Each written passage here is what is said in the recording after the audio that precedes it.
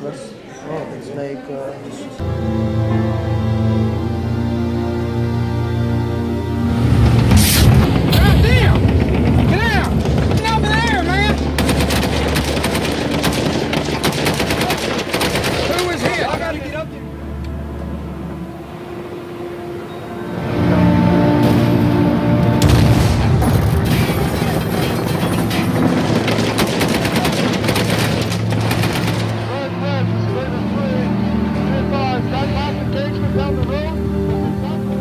Let me know when you have it. Won't you light them all up? 202 traffic, 260s. Come on, fire! Hey, Roger. This is his trouser one. That's when he'll be shot. Look. Look, the blood. Look.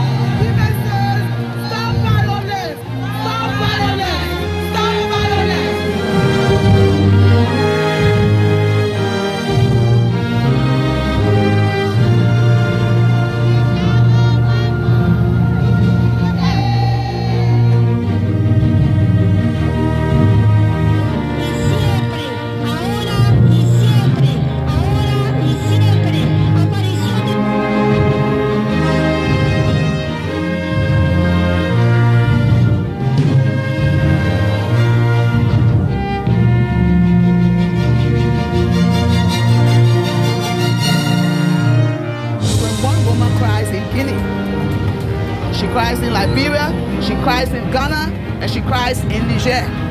One African woman cries, we cry all over.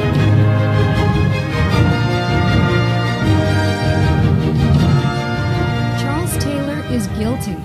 The verdict was delivered to the 64-year-old former Liberian president 9 years after his indictment by the Special Court for Sierra Leone. The court was set up by the United Nations and the country's government.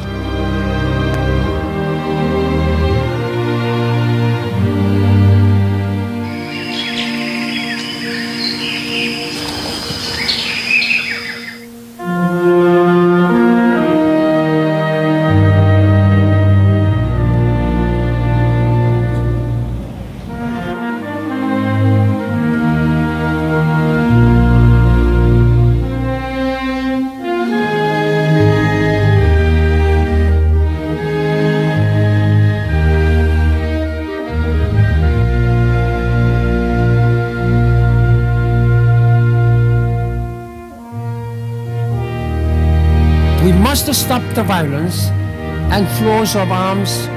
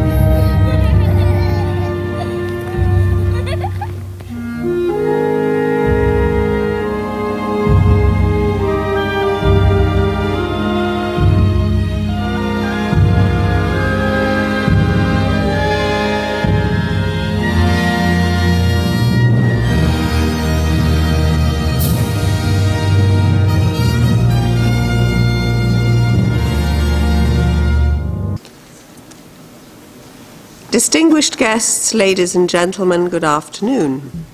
It really is my pleasure to welcome you to the 5th Annual UNAI J. Michael Adams Lecture and Conversation Series. This series recognizes the life and work of J. Michael Adams, an educator, author, and advocate for global citizenship who served as president for Fairleigh Dickinson University for more than a decade, and as president of the International Association of University Presidents. Mr. Adams believed in the power of education to prepare students for a life of service, not only for their communities, but for the larger world as well. Under his leadership, Fairleigh Dickinson became the first university in the world to earn special consultative status with the UN Economic and Social Council, in whose chamber we now sit, and he supported the creation of the UN Academic Impact Initiative. Indeed, Fairleigh Dickinson became its first member school in 2010.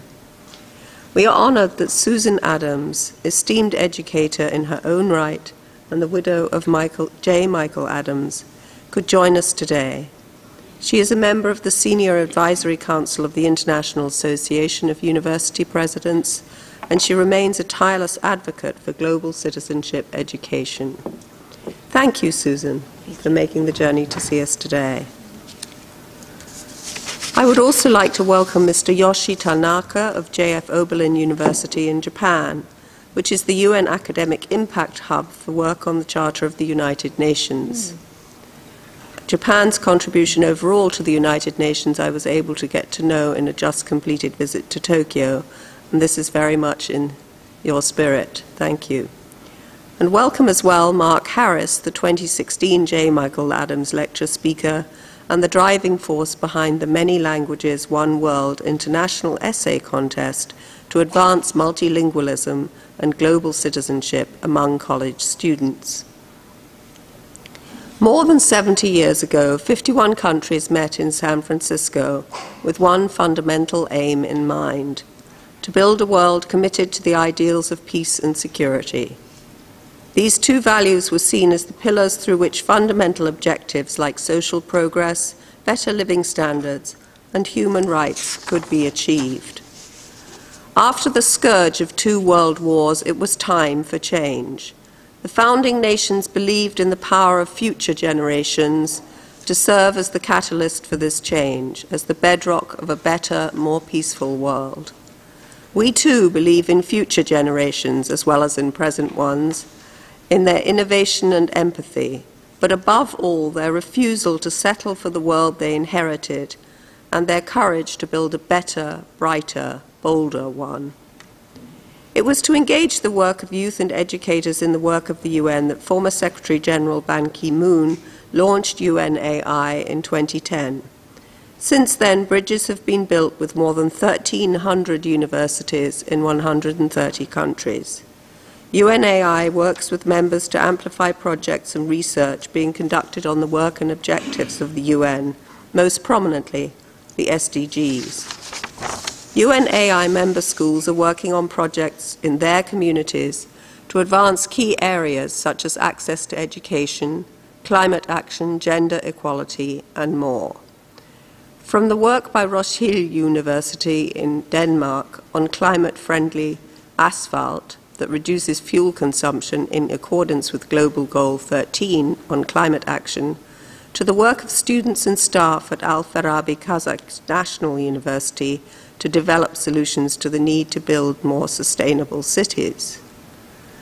From Universidad to La Punta's work in Argentina to reach refugee families, to teach them the language and job skills they will need to settle in their new countries, to TKM College in Kerala, India, which designs and builds low-cost homes for those of low income who were impacted by floods.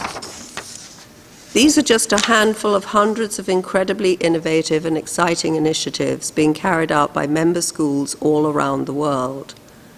From different continents, countries, and cultures, they are working towards building a better future. You can learn more about the work of hundreds of UNAI member schools at the UNAI website, Academic Impact, all one word, .un.org. Building a better future has been also the work of our keynote speaker today. Cora Weiss has been at the forefront of the fight for civil and human rights, peace and nuclear disarmament, women's empowerment, peace education, and the abolition of war for more than 4 decades. Maybe you disagree with some aspect of that. Cora was also among the small group of civil society women who drafted Security Council Resolution 1325, unanimously adopted in 2000, and which forms the foundation of the Women, Peace and Security agenda that gives women a voice in peacemaking, peace building, and peacekeeping, and ensures that gender is mainstreamed in all peace and security efforts. Cora currently serves as the president of the Hague Appeal for Peace, and she also serves on the board of Peaceboat US. She has been president of the International Peace Bureau and now serves as its UN representative. She has also been nominated for the Nobel Peace Prize. I cannot think of a more suitable speaker for the 5th annual UNAI J. Michael Adams Lecture. Ms. Weiss, thank you so much for joining us today. We look forward to what you have to tell us.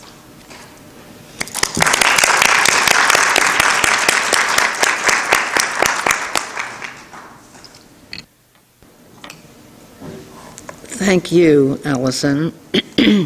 I'd like to meet the woman you just described. We all would. After that film, it's a little hard to use words where so many pictures told the story. Dear friends, it's nice to see so many friends here. Mrs. Adams, Alison, it's a delight and a great honor to be the 5th J. Michael Adams speaker. I'm sorry I never met him, but I did meet Fairleigh Dickinson's first president and founder, Peter Sammartino, who set the tone for global education for fostering international understanding. The Hague Appeal for Peace Conference in 1999 had its beginnings in 1899 when the First World Peace Congress convened in The Hague. It was called for by the then Tsar of Russia, who couldn't afford any more weapons, and the 19-year-old Queen of the Netherlands, who supported peace. The goal was to serve the interests of humanity and the needs of civilization. It was for government representatives, but there was one woman, Bertha von Suttner, a peace activist, who was among the delegates. She established the Austrian Peace Society and later was among the founders and vice president of the International Peace Bureau, which I now represent at the UN. In 1905, Bertha was the first woman to win the Nobel Peace Prize for her work against militarism, anti-Semitism, and nationalism, all causes of violent conflict. Her book, Die Waffennieder, Lay Down Your Arms, was the bestseller on disarmament. In 1876, Bertha answered an ad and went to Paris to work for Alfred Nobel as his secretary and housekeeper.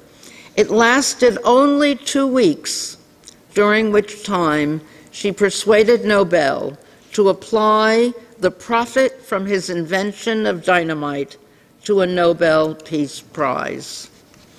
The 1899 Congress promoted the Pacific settlement of disputes, established the Permanent Court of Arbitration, and called for a ban on, quote, throwing projectiles from hot air balloons, which included bombs, banning the use of mustard gas and dum-dum bullets. It was the first of what were to be 3 peace congresses. The next, in 1907, was proposed by Teddy Roosevelt, but convened by Tsar Nicholas II and had strong civil society support, especially from the US. 2 million women from 20 countries signed a petition hoping for more disarmament measures. Those conventions of 1899 and 1907 laid out the beginnings of the laws of war, which were intended to try to avoid war altogether, and led to the League of Nations. There was to be a 3rd Congress in 1915. Instead, we had World War I, the Great War, the war to end all wars. It was October 1996 when 8 people sat around a glass-topped table at the church center across the street from here. You can't bang on glass. It should be used in diplomacy. 2 Nobel Peace Laureate organizations, the International Peace Bureau and the International Physicians for the Prevention of Nuclear War, were joined by the International Association of Lawyers Against Nuclear Arms and the World Federalist Movement. 3 of the organizations had demonstrated their mobilizing effectiveness when they brought petitions with millions of signatures to the World Court in 1999, calling for a decision on the illegality of nuclear weapons. Lydia Swart of the World Federalists asked us, why shouldn't civil society do what governments failed to do and hold the 3rd Peace Congress that had been planned and was prevented by the First World War? Fast forward, May 1999 in The Hague, on the centennial of the world's first Peace Congress, 10,000 people from over 100 countries debated for 3 days and issued, which is now a document, The Hague Agenda for Peace and Justice for the 21st Century. It's a UN document, A5498. It's a 50-point program for getting from a culture of violence to a culture of peace. At the Congress, we used the three themes from 1899: disarmament and human security, prevention, resolution, and transformation of conflict, international humanitarian and human rights laws and institutions, and we added a fourth: root causes of war, culture of peace. We held PrepCom meetings in every region of the world so we could gather international contributions to an agreement on the agenda for peace and justice. It resulted from a democratic process of 1,000 civil society organizations and individuals in collaboration with the UN Department for Disarmament Affairs, UNICEF, UNESCO, the Special Representative for Children in Armed Conflict, and the Office of the UN Secretary General. We called this process the New Democratic Diplomacy. We thought then that we were emerging from the bloodiest and most war-ridden century in history. Indeed, until now, or until then, it was the bloodiest.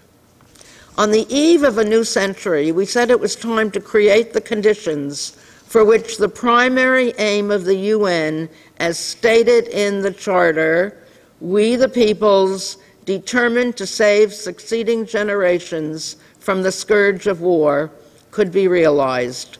That is the goal of the Hague Appeal for Peace.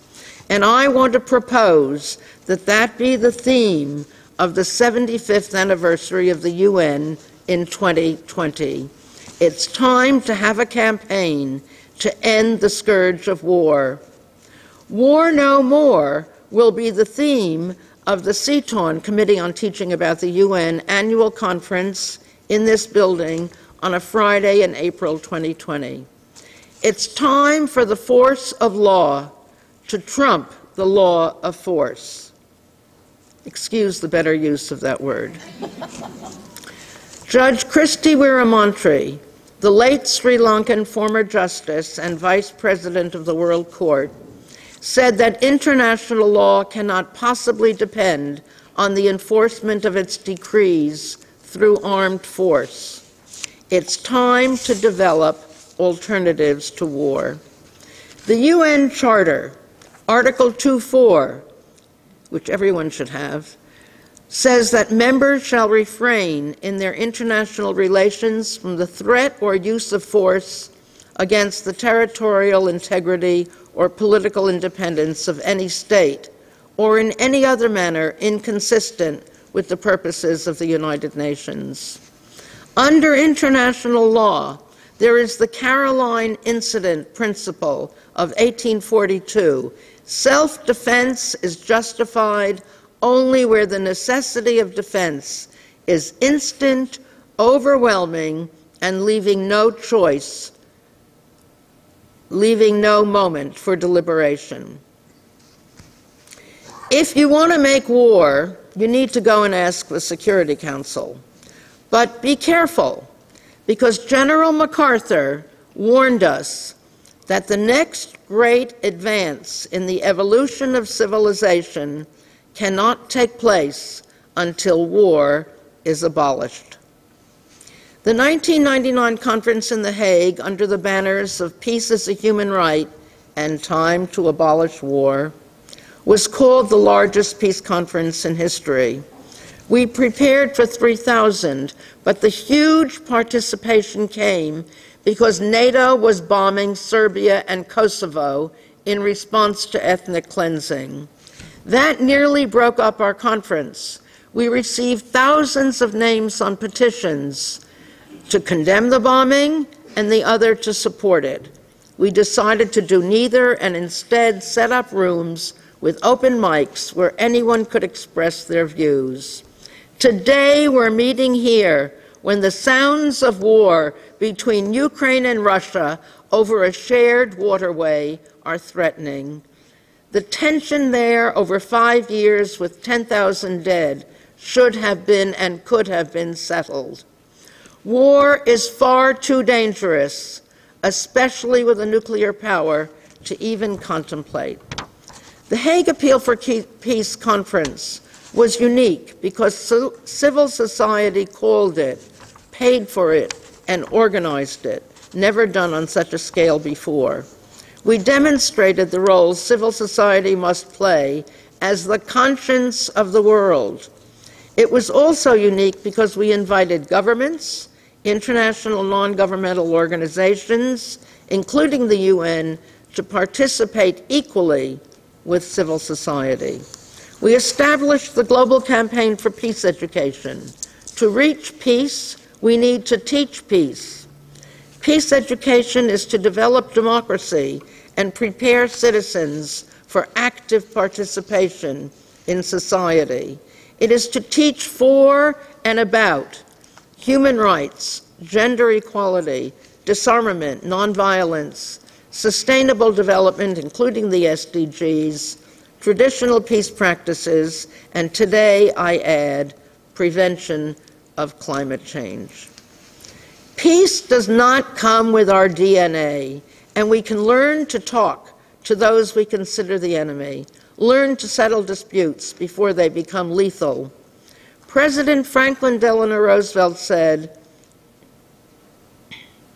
"More than an end to war, we need an end to the beginning of war." We can learn prevention, cooperation, making peace, and sustaining it. There are universities for war, but I believe UPeace is the only university for peace. Thank you, United Nations. H.G. Wells in 1921 said that history becomes a race between education and catastrophe. Bertha von Suttner said, "Whatever is expressed by the peace movement is not a dream dreamt by people far removed from reality. It is rather civilization's drive to sustain itself. Nothing happens unless first a dream," our poet Stephen Spender wrote. "If the world could abolish apartheid," said Archbishop Desmond Tutu, "why not war? After all, humanity and the UN also abolished slavery and colonialism. Women have the right to vote. No one here is smoking. Partners of the same gender can marry. And, if it's okay for me to boast, there will be 118 women in our Congress. Change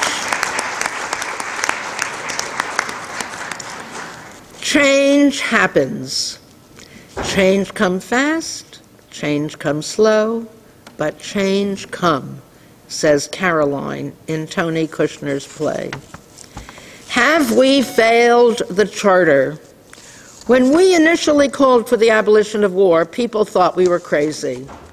Following the huge conference in 1999, where Indian, Pakistani, and Kashmiris read each other's poetry, where we displayed photos taken by young people answering the question, what does peace look like? Music was everywhere to complement speeches. We heard directly from victims of war. Since then, including my dentist this morning at the dental office, it's about time we abolished war. One highlight of the conference, as Allison mentioned in her opening, was the unscheduled gathering of women who talked about getting the Security Council to act on calling for women to participate in decision-making at all levels of governance and in peace processes. A year later, in October 2000, the Security Council unanimously adopted Resolution 1325 on women, peace, and security. Another great United Nations achievement. The resolution was drafted by a handful of civil society women who were at The Hague in collaboration with UNIFEM, the predecessor of UN Women. The collaboration of civil society with government members and UN staff is a perfect role model for the cooperation that's necessary to prevent the scourge of war. Governments alone won't do it, and civil society hasn't the power to do it. But together, it can happen. 1325 is international law and a peace resolution. It calls for the prevention of violent conflict, for women to participate at all levels of governance and at peace tables. We have painfully learned that women, like men, are not homogeneous. So while we call for equality for women, equal rights for everyone, we need to call for peace and justice and equality-loving women to be at decision-making and peace tables. It takes more than ovaries. We have learned that when peace women are included in negotiating peace agreements, the agreements last longer. We also know if there's a serious gender gap in the treatment of men and women in the society, we can predict that country will engage in violent conflict. We just learned that Iraq is working on its second National Action Plan for 1325, following a workshop run by the Global Network of Women Peace Builders, which asked, what is the role of journalism, peace, and gender? The role of mass media, said a local journalist, is to hold the government accountable and break the traditionally conservative stereotypes around gender in Iraq. In June, the UN convened a high-level meeting on peace building and sustaining peace. Prevention is at the top of the agenda. Sustaining peace is an effort at preventing the outbreak, escalation, continuation, and recurrence of conflict. The human and economic costs of managing conflict have reached levels overwhelming the international system. The number of wars has tripled since 2010, and the global humanitarian appeal in 2017 was over $23 billion. So maybe the time for war to go has come. Sustaining peace may be more of a national project, but it is very welcome. There are so many new ways, new tools to disrupt life, pit people against each other, almost bloodless wars, including artificial intelligence, cyber warfare, drones, for which there are no regulations. Even social media can also be used to spread hate, fake news, and foment violence. We also have the SDGs, which are portrayed as detachable blocks, with the penultimate block, like a last thought, calls for peaceful societies. I'm a fan of the SDGs, but I would be a bigger fan if the blocks were not siloed, not detachable, but integrated like a huge pie. We can't have development while bombs are dropping, and we can't have peace without development. So we need to see the SDGs as a holistic effort. Disarmament needs to be a part of them, as does peace education. And it takes more than reading, writing, and arithmetic. We need reconciliation, the fourth R. And we need the full implementation of Security Council Resolution 1325, because if there are no women, there's no peace. So what does 1999 and the Hague Appeal for Peace Congress have to do with 2020, the 75th anniversary of the UN? In '99, we called for the abolition of war and peace as a human right. The UN Charter still calls for we the peoples, determined to save succeeding generations from the scourge of war. 75 years after the birth of this amazing peace organization, why can't we declare 2020 the year of peace and launch the campaign to end the scourge of war? The idea was first proposed years ago by Ambassador William Vanden Heuvel. I believe it's the fierce urgency of now.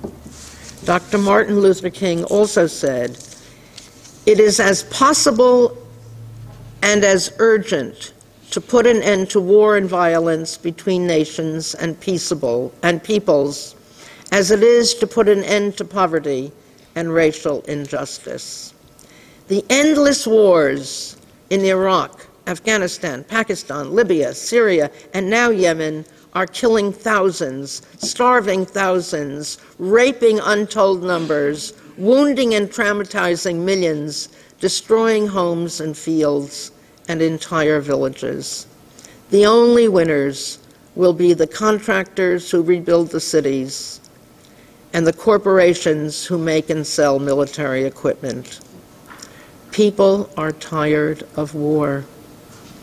It was civil society that persuaded governments to convene the 1899 and 1907 Congresses, which created the laws of war and led to the League of Nations.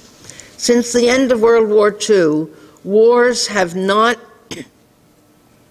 achieved the purposes for which they were fought.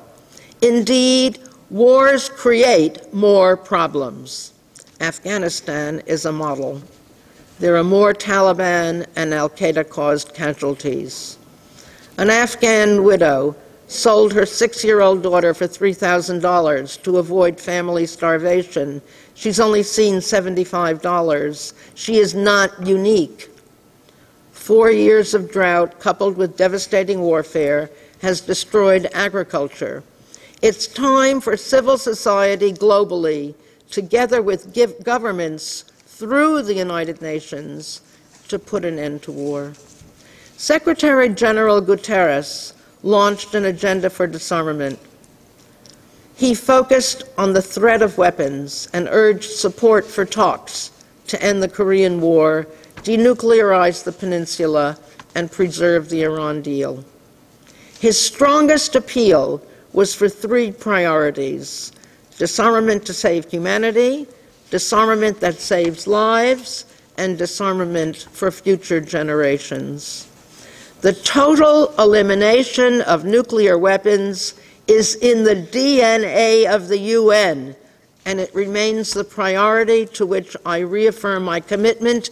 Those were the words of Guterres, the SG. Remember that 189 member states have signed on to the Non-Proliferation Treaty, the most universal treaty in the history of arms control.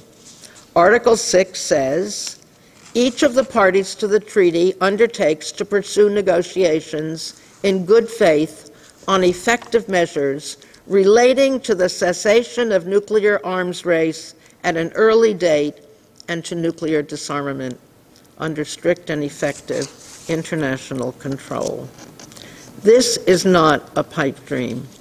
Nuclear weapons are one of the 2 most frightening threats to survival of people and the planet. The other is climate change. And if a nuclear weapon were ever used, it would hasten the pace of climate change.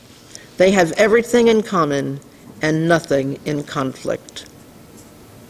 One takes minutes to destroy life, the ozone layer, create nuclear winter. The other takes longer, but both are apocalyptic and omnicidal. There will be hundreds of thousands, maybe millions, of environmental refugees trying to escape the heat of the tropical belt. Where will they be let in? And I cry for the situation at the border today. There will be fires, as we've just experienced in California, rising sea levels, drowning islands, drought, and flooding. Now we have ICAN, the International Campaign to Abolish Nuclear Weapons, winner of last year's Nobel Peace Prize, for mobilizing civil society to persuade governments to support the Treaty for the Prohibition of Nuclear Weapons. As of today, there are 69 signatories to the banned treaty, and 19 countries have ratified it. They need to get to 50 to put it into force. It requires countries to negotiate, but none of the 9 nuclear countries support it because they're too busy modernizing and increasing their nuclear arsenals. On June 12, 1982, 1 million people from all over the world packed Central Park and cried out, "Goodbye, nuclear weapons," as balloons were released. In 1996, the International Court of Justice declared that the threat and use of nuclear weapons is generally illegal under international law, and in a unanimous opinion agreed, quote, "There exists an obligation to pursue in good faith and bring to a conclusion negotiations leading to nuclear disarmament in all its aspects." Just 1 month ago, today, Michelle Bachelet's Human Rights Committee issued a fantastic decision. The threat or use of nuclear weapons violates the right to life and may amount to a crime in international law. Thank you, Mrs. Bachelet. We should all be working to prevent global warming, which creates climate change, and to eliminate nuclear weapons. We need everyone educated on the nature of these related threats to our survival. We need to keep all our countries respecting the multinational agreements they signed and committed to carry out. If we're not with the rule of law, we are outlaws. How do we abolish war? How do we prevent climate change? How do we protect ourselves and our planet from nuclear war? Certainly not by dropping bombs or sending armed soldiers. We can approach all three the same way and at the same time. I believe we have to start with major educational efforts, starting with children. Peace education is essential. We have to have gender equality and equality for all. We have to reduce military budgets as called for by the Charter of the UN, which will release funds for domestic needs.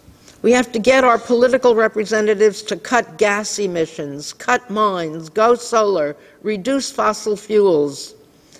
Join your local climate organization, your local peace organization, your UN association.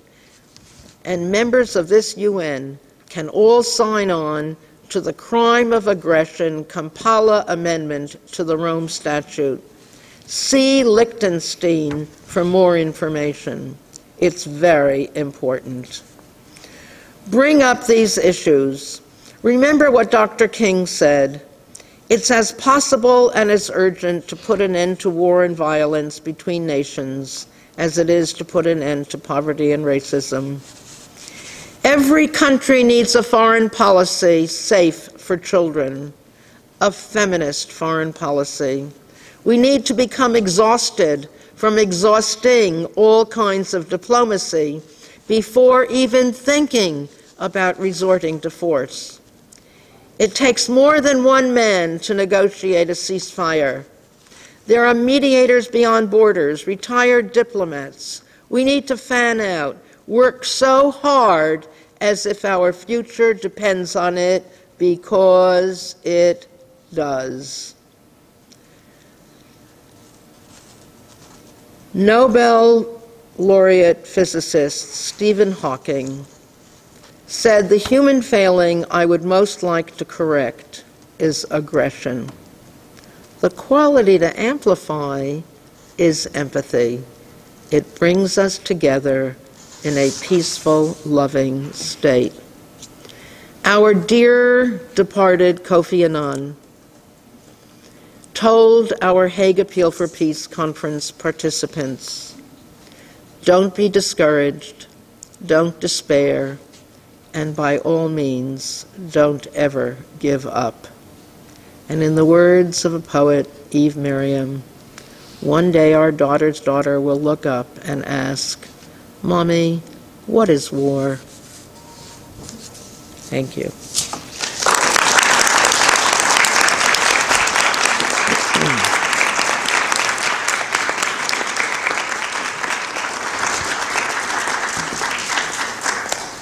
I'd really like to thank Cora Weiss from the bottom of my heart for this very timely reminder of why we must be unrelenting in our quest for peace and security.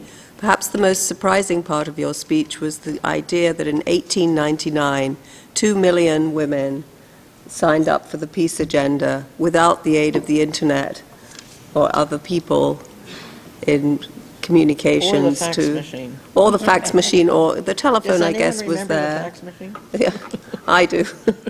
Or the telex machine, remember that. So thank you very much. This was a good reminder of why we must be unrelenting in our quest for peace and security. It's a road that may not be easy, but it really is imperative that we embark upon the journey.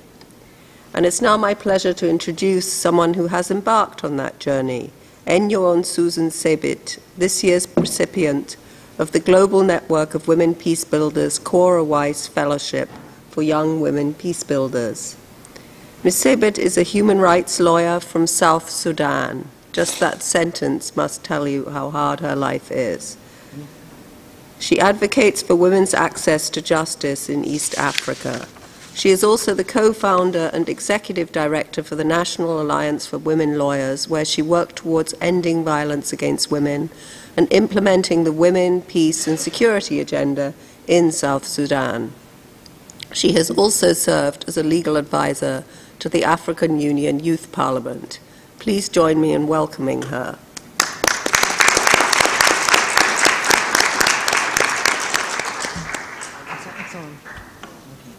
Thank you so much.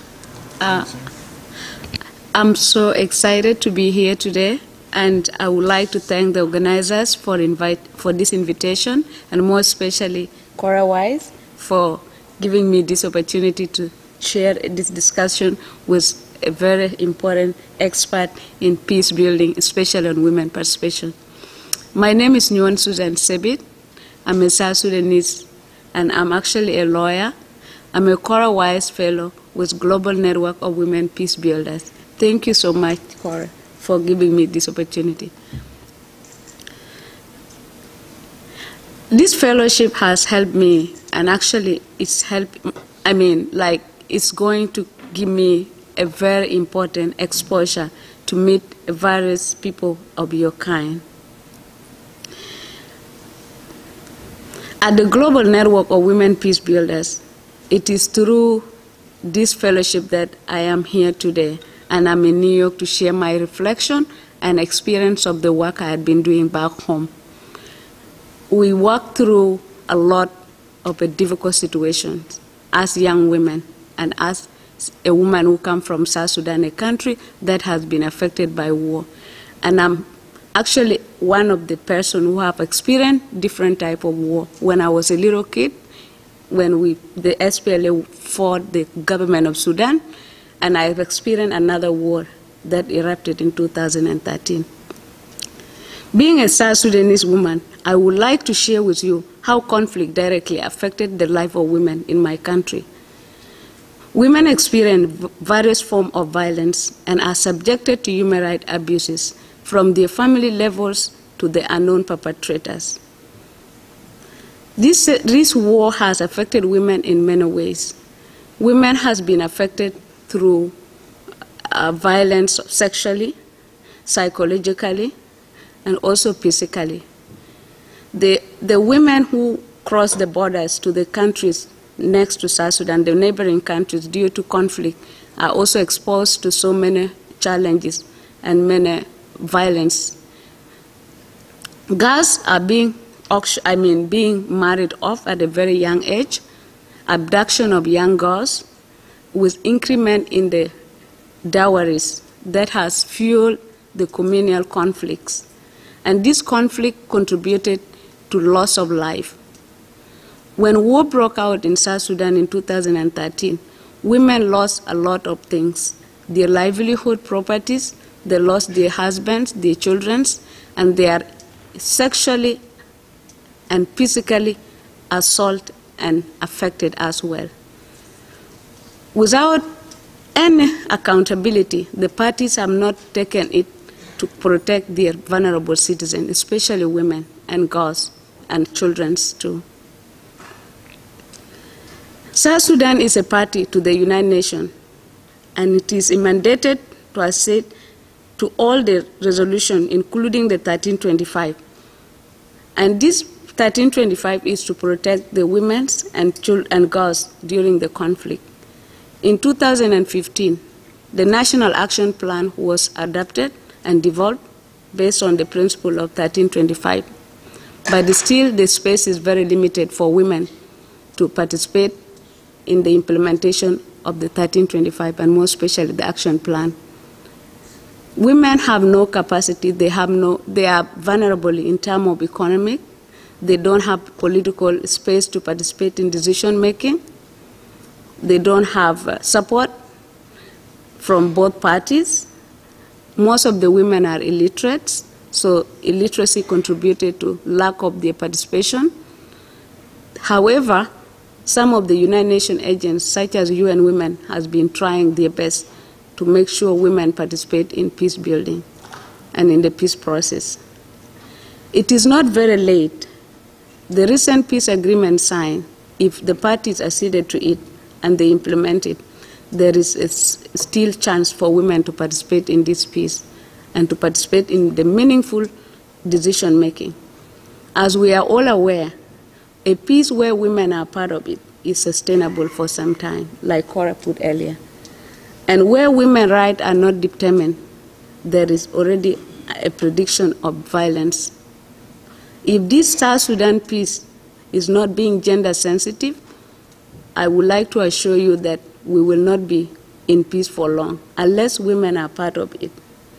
And it is a mandate of the United Nations to ensure that they support the women of South Sudan in peace building and to participate in decision making. Women cannot be part of the political decisions because they have no resource, they are economically disadvantaged, they are also culturally disadvantaged. But if there is a space to create for women to participate, it will be a great opportunity for women of South Sudan, including myself, who has experienced the violence, the grave violence women experience in South Sudan. I'm a survivor, I can say so, of the two wars. Young people are the majority in South Sudan, and they are the one fighting the war because the politicians are all, and they are there designing the policies of how to fight. So the young people are the one in the battlefield. And this affected them in terms of generational gaps. Young people of my generation are dying, and they have already died when they were very young due to the first war.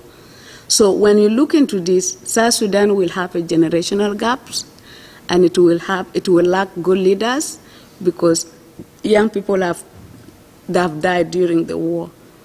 However, it's not very late to support the youth. We have a number of young people who have come up this time with initiatives to promote peace, like the Ana Taban. Ana Taban is an Arabic word. It's an initiative that youth, young women and young men, has come up, and they say we are tired of war. And they talk about peace. They have composed songs, the peace songs, and then they have poetries, they draw, design, and concerts. But then this political space is not yet safe on them, it's shrinking.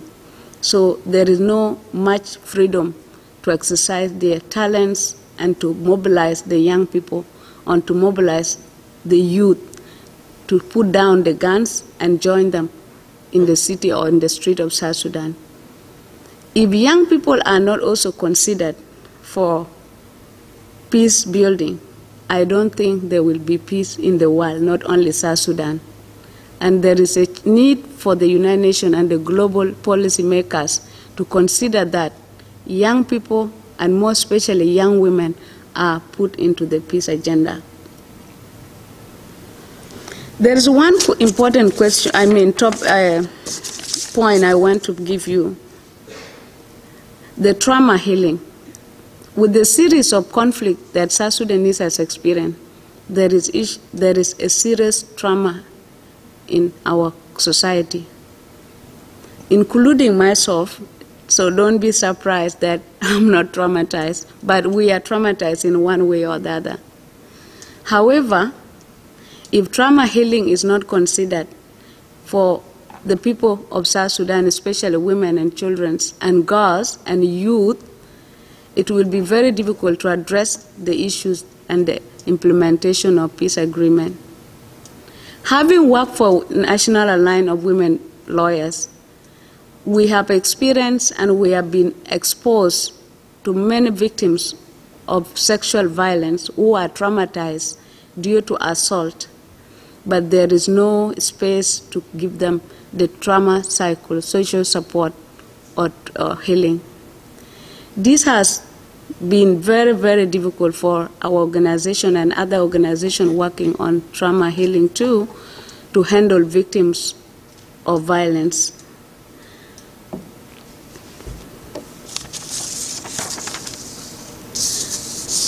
I would like to thank Global Network of Women Peace Builders for giving me this opportunity once again, because as South Sudanese, as young South Sudanese women working for peace, we don't have a space. We don't have a chance to have this space to communicate our rules and to communicate the vices women are going through. I would like to stop from here and thank you so much.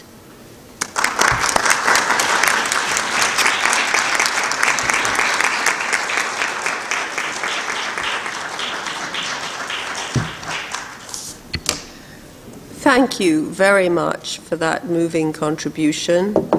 It perfectly segues into what I want to say, that one of the principal tenets of the UN academic impact is the belief in the importance of global citizenship in building thoughtful, empathetic leaders of tomorrow. You, I suspect, are somebody destined to take that path. It is also the goal of Susan Adams and her husband, who devoted their careers to educating young people and instilling in them a sense of their shared humanity. I'd now like to invite Susan Adams to say a few words. Thank you. Thank you. Actually, Michael was the primary driven person in higher education, and these were his goals in life. And he believed that higher education in particular was the path to world peace, a bridge to peace. And that was part of what drove him to work to form the academic impact and just initiate that among the university presidents at the IAUP, and then the United Nations has carried that even further. So it was incredibly meaningful to me today to hear Cora tell us about having known Peter Sammartino. Peter Sammartino was the founding president of Fairleigh Dickinson University, and when Michael became president, he went back to Peter Sammartino's goals, which is how we became active in the United Nations and a part of a whole global effort to offer a global education to students at Fairleigh Dickinson and to be active in the United Nations. And the quote that you mentioned from H.G. Wells was one of Michael's favorites. He often included it in his byline under his emails. So that was touched my heart to hear you say that, and it resonated in a very special way. I thank you. I thank you all for what you've done to perpetuate the voice of what civil activity can do for peace, and I thank Ramu and his staff, for what they've done to organize these events in Michael's memory. Thank you all. Ramu. And thank you for coming.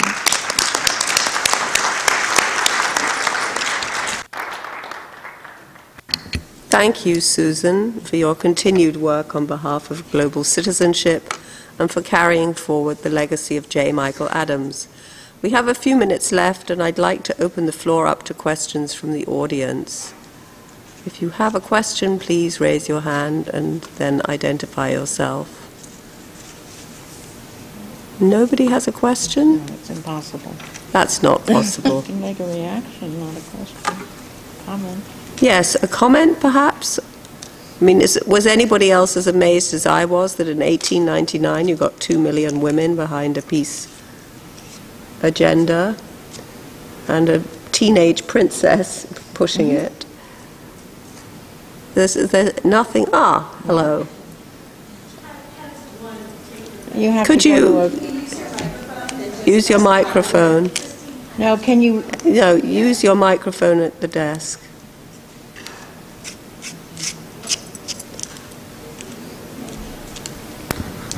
Good morning to all, and it's been a pleasure to be here. How does one, first of all, I'm Christine Hanna, CTON member, and I'm thrilled to be here, Cora, and to have met you.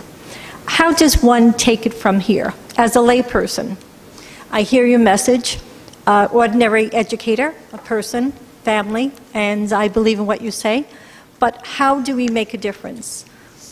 Where do we go from here? Cora, would you like to?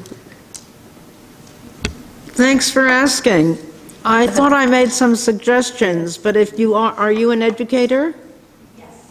So you've got a school, you've got fellow educators, you could have them all for breakfast and say, how are we going to integrate?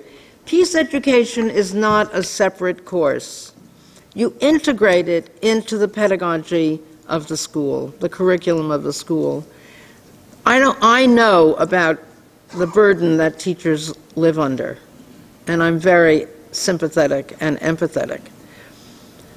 But there's a way of making sure that there's full participation, that you ask questions about human rights, how I heard of somebody doing peace education in physics.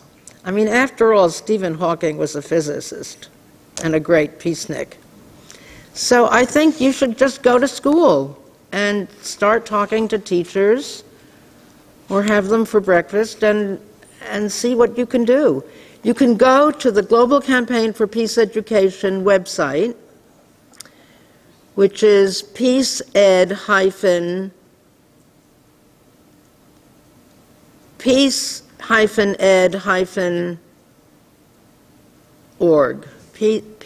Education. Oh, shoot, I have to write it down. Peace Education Global Campaign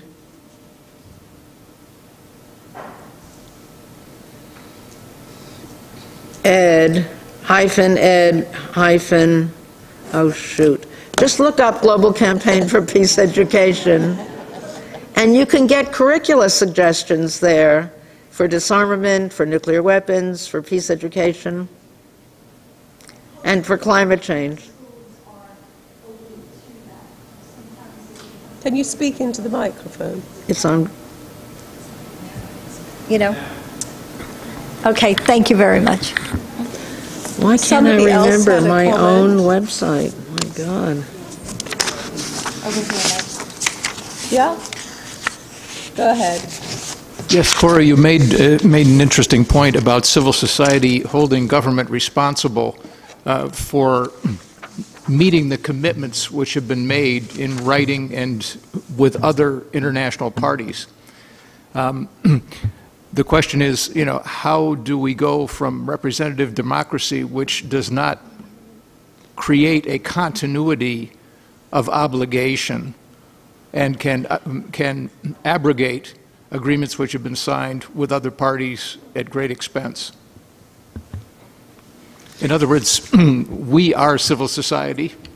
We are. We vote as a representative democracy, and yet at the same time, the agreements which were made during the last 4 years are not carried forward to the next 4 years. So, I don't know if you noticed, but there was a certain vote yesterday in the Senate by a certain man named Bernie Sanders. I never in my life dreamt that anything he would do in Congress would get approved. He won a huge vote on the War Powers Act. It's an amazing, amazing achievement because Congress was being ignored for what it is its authority and its right. So there's hope. And I think if we keep after, and that's true for every country in the world, I don't mean to just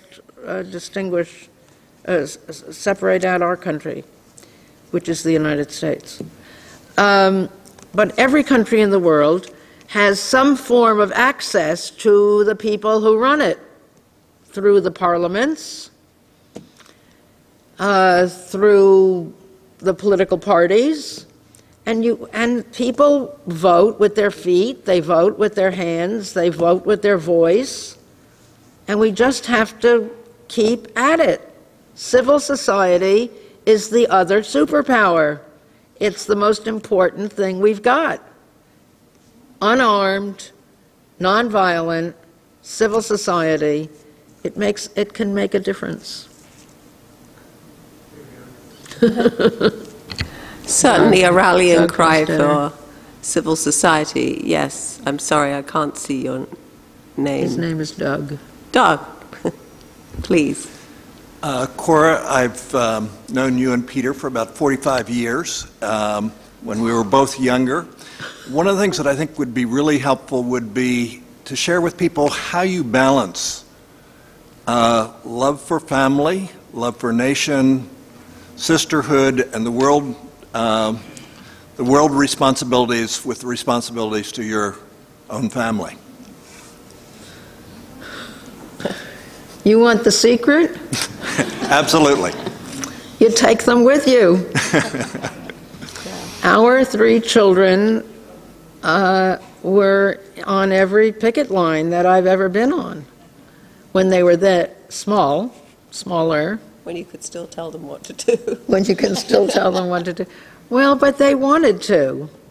I mean, my middle daughter just sent me a text this morning. Good luck, Mom. And she's the mother of 2 grown boys. Our son works in Congress. You just have to do what needs to be done. And when I was a child, I learned how to lick stamps and envelopes. We didn't have stick-on stamps at that time. So I don't know the answer to your question, except you have to involve everyone. And if you can take them with you, you should. Was there a question? I'd like a question from a young person. Dare I be Younger. that discriminatory? We're all young. It's In just spirit. a question of younger. Okay.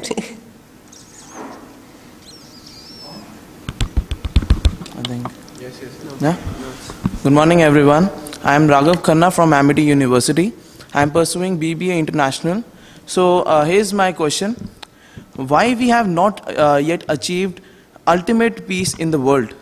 What's your thought on that? Why haven't we achieved peace in the world? Maybe Somebody else maybe can Susan answer that. and you and Do you want to answer Susan? why we haven't achieved peace in the world? Based on your personal experience. Yeah?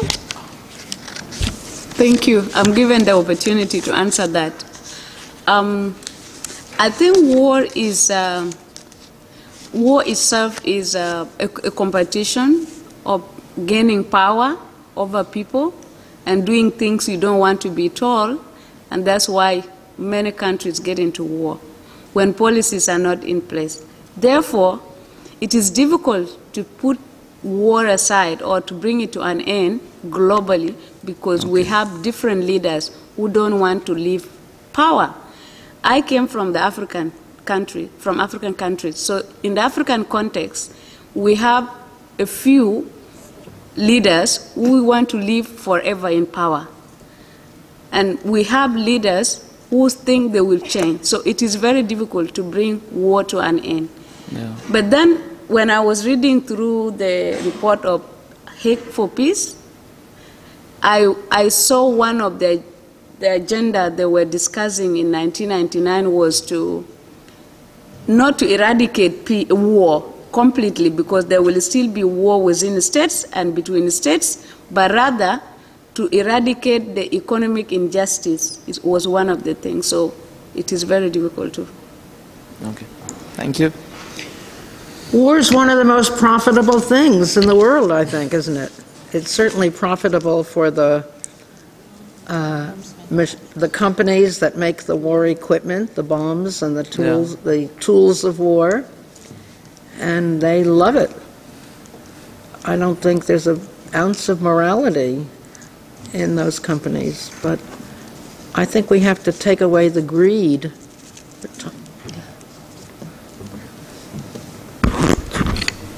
One more question there, and then I really will have to wrap it up, I'm afraid. Oh, we have time.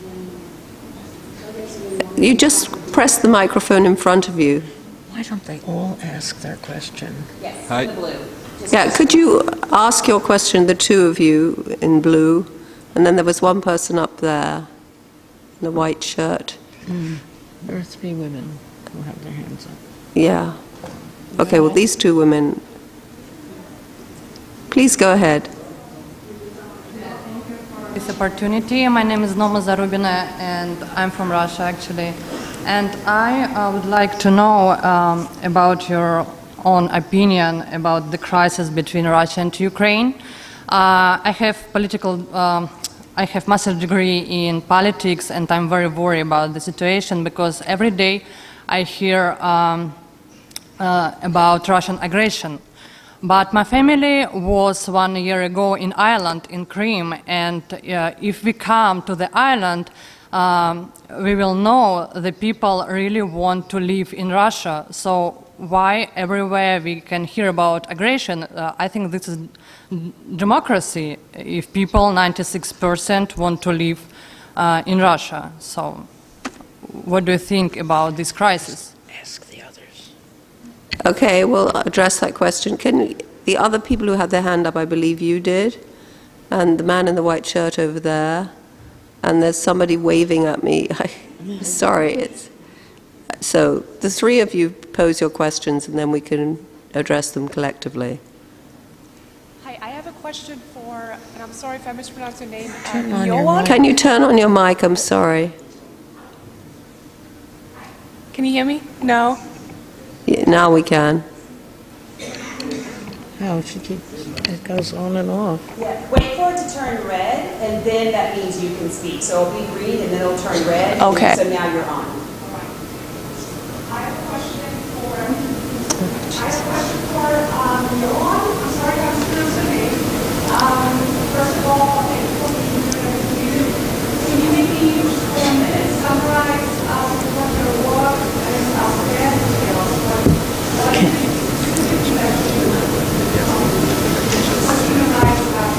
Can you hear her? She was asking if you could summarize what your work in South Sudan entails. If you could just talk a little bit about the work that you do and what that entails. Can we? Okay, now we'll get the question from the man in the white shirt there. Please switch on your microphone.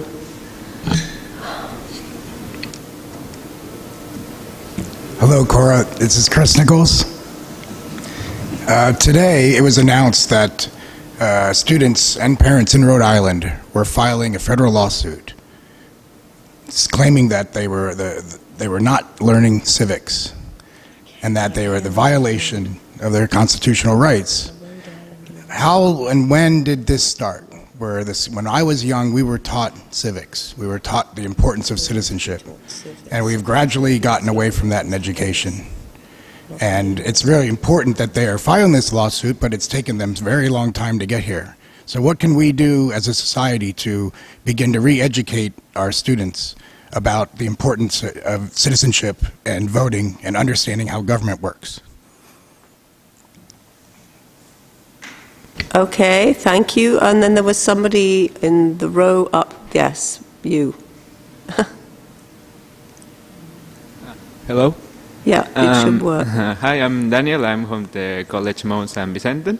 Would like to ask how can the students like me can like make a difference in the peace building, because before today I have never like think about like having like the wars to end, because it sounds like a dream, but it's like a beautiful dream that I would like to help to build. And I want to know how can I like help, or what can I do as a student to do it. Okay, I think if we could have the specific question to Ingloin, Susan answered by her. Maybe you would like to take on the remark about the Connecticut lawsuit, and then Cora, you could answer the young man. I'll summarize it for you. Thank you. Why don't you start?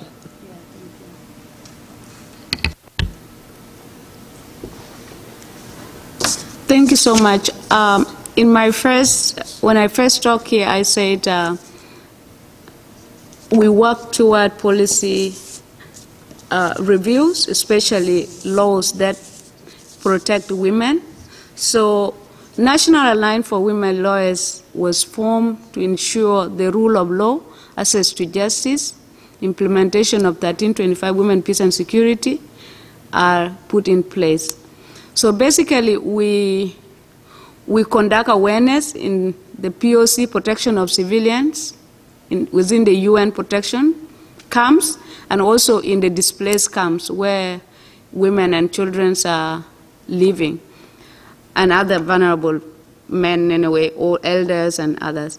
So our major work is based around the areas of protections, access to justice, rule of laws, and also we provide pro bono services, especially to those who cannot access legal services in the country due to the expensiveness. And so we are not limited to the displaced or to the refugees, but we are covering the entire countries. But our mandate is basically on women and children. We felt like there is a need for the rule of law and accountability, women participation in peace buildings to be on the fore agenda of South Sudan, because when war broke out, women became the victims. Especially in sexual violence, rapes has been very rampant, and perpetrators are walking freely. There's no sense, there's no accountability. So we also license with other organizations to make sure victims of sexual violence are treated well, sent to the good hospital, and also given a psychosocial support like the psychological counseling. So basically, we also represent, because there are sometimes some perpetrators are caught, and we take them to the court, and at least the victims to get justice. Thank you. Susan, would you like to address the question on the courts? I'd like to do it briefly, but I need to say with the caveat that I haven't read about this law court situation and I have no specific knowledge. But what you've seen over time in the education system, as your curriculum committees meet at the local level, they make decisions about what to include and what not to include. And then things are changed because so many school systems buy the books based on what happens in the Texas system, where they oversee textbooks that are written, just the whole commercialism of producing textbooks over time, where actually Texas and their system has sort of regulated what comes out to students at the individual level. And so you have fits and starts with curriculums being revised. And I think the sad part is there's not enough civic awareness and knowledge about how the curriculum gets changed unless perhaps a parent is overseeing their child's homework. And then they recognize what's there or not there. It's just something that's gone on unnoticed for a while. And I believe that what you're seeing there is an activism because now they're aware. And but actually, as I said before, I haven't actually read the lawsuit or anything. I hope that's helpful. And I think if you did research into curriculum patterns and developments, you would see the pattern that's developed in the United States. I mean, I don't know, I think the latest thing we saw in the press was how Helen Keller has been deleted from the history books. And things like that have happened on other levels. Thank you for your question. Thank you very much for addressing it. Cora, I'd like to turn to you with the question about what can our questioner do to prevent war or to end it. Are you at school in New York State, or who asked the question?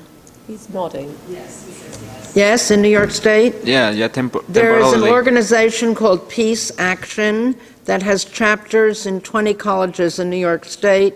And if you give me your contact, I'll give it to them happily, and that you can work with a student peace group, college students. So that's one thing you can do.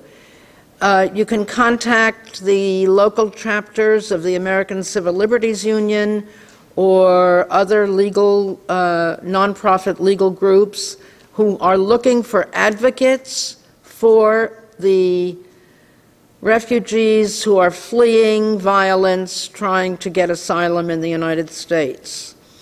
You can start a club in your school, and a peace club, or a peace and climate change. Peace, yes, climate change, no club. You have to just use your imagination and do what's comfortable, what you feel good doing, what you're interested in doing, and what you'll think you'll get a response from your fellow students. But if you give me your card, and if you want to show this movie, I can send you the link. It's a Vimeo, right? Or you can send them the link. Yeah. Get the link from Ramu, it's much better. And that can start a discussion. And we have just finished a discussion now because I'm afraid our time has run short. If you have another question, perhaps one of our speakers can address it quickly if you come and find us on the podium afterwards. It's just we are under house rules to get out of here. Other people need the space. But I really would like to thank Cora Weiss, Susan Adams, and NU1 Susan Sebit for really thoughtful contributions. And please, thank you so much for all being here today, joining us.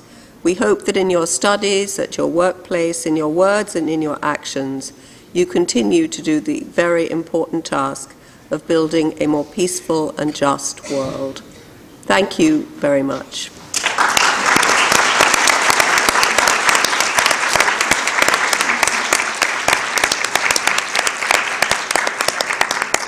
Thank you, Allison. That was wonderful.